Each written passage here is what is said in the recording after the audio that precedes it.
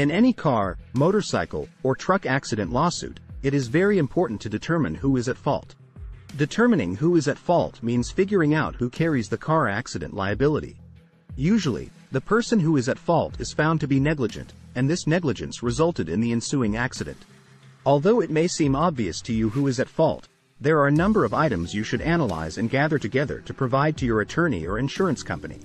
One of the most important items in a vehicle accident lawsuit will be the police report.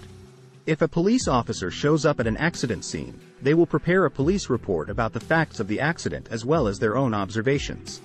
The report will include a number of things, such as who was involved, the cause of the accident and why, and statements from the parties to the accident and witnesses. Make sure to ask the officer who showed up at the scene of the accident how you can get a copy of the police report once it is filed.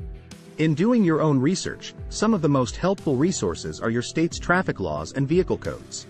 If you hire a car accident attorney to take your case, he or she will be happy to do this for you. Finally, there are multiple instances where liability is almost always determined in one party's favor over the others. Some of these are drunk driving accidents, rear-end accidents, and left-turn collisions. In car accidents involving left-turn collisions, the fault is almost always the fault of the driver taking the left turn.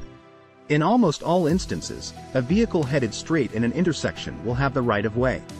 The responsibility, of course, will change if the vehicle going straight was committing an illegal act, such as running a red light.